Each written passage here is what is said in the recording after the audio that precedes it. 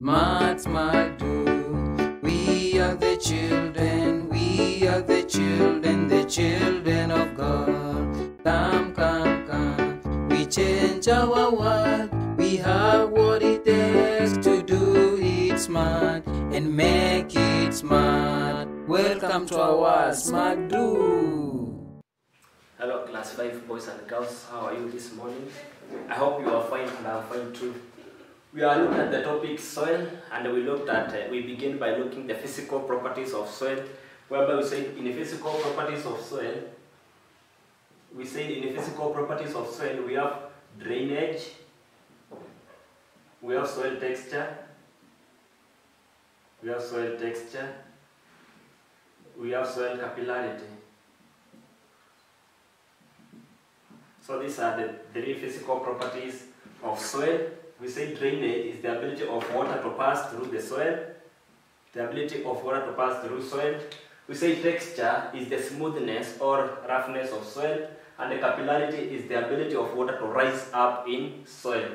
So I want us to look at the characteristics of the three types of soil. We have three types of soil from the lower primary. We have the sand soil, loam soil, and clay soil. Let's look at the characteristics of sand soil.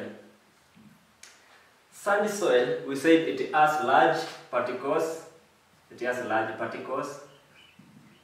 if it has large particles, it means that it has large air spaces. If it has large air spaces, it means that it has a rough texture or coarse texture. Sandy soil has a very good drainage. Sandy soil, if it has good drainage, it means it has poor capillarity. Sandy soil spreads easily. So if it spreads easily, it is called light soil. Sandy soil is called light soil. It has large particles, it has large air spaces, so it has a rough or a coarse texture. It has a good drainage but poor capillarity. It spreads easily, so it is called the light soil. Sandy soil is used in construction. That is why it is mixed with cement and ballast during construction. So in construction sites, the soil that you are likely to find there is sand soil. Sand soil is used in construction. So those are the characteristics of sand soil. Let's look at the clay soil. Clay soil, we say that it has small particles. Clay soil has small particles. If it has small particles, or what is the size of the air spaces? We say it has small air spaces. If it has small air spaces, it means that it has poor drainage. We say that clay soil has poor drainage and it becomes easily waterlogged. Waterlogged means that it does not allow water to pass through, so it is likely to cause floods. Because it does not allow water to seep or to drain into the soil. So its water holding capacity is very high. It has a high water holding capacity. And we say that it has a very good capillarity. Clay soil has good capillarity.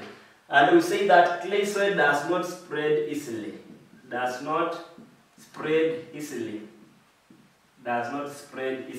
So we say that clay soil is known as the heavy soil. Clay soil is a heavy soil because it does not spread easily. When it is wet, it becomes sticky. When it is wet. That is why it is used in modeling. That is why it is used in modeling. When it is wet, it is sticky. It can stick into your hands and it can hold its particles together. It can easily be used for modeling. So it makes the longest ribbons. It makes the longest ribbons. Those are the various characteristics of clay soil. Let's then look at the lastly, loam soil. Let's look at the characteristics of loam soil.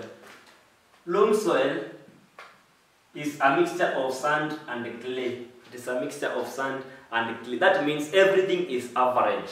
Everything is average or moderate. It's not good and it's not bad. So it has an average soil particles.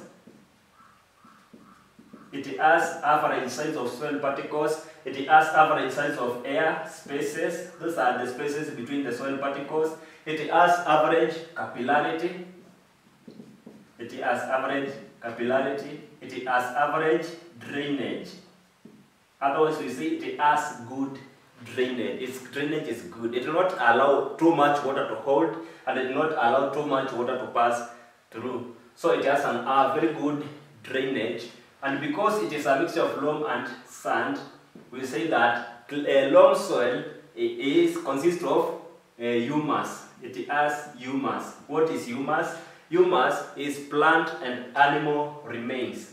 It has plant and animal remains. So if it has humus, means it is used for farming. Clay soil is the best soil, and loam soil is the best soil for farming. So why is loam soil best for farming? Because it has humus, it has average drainage and average capillarity. So its water holding capacity is moderate or is average. It is good for farming. Those are the characteristics of the three types of soil. Thank you.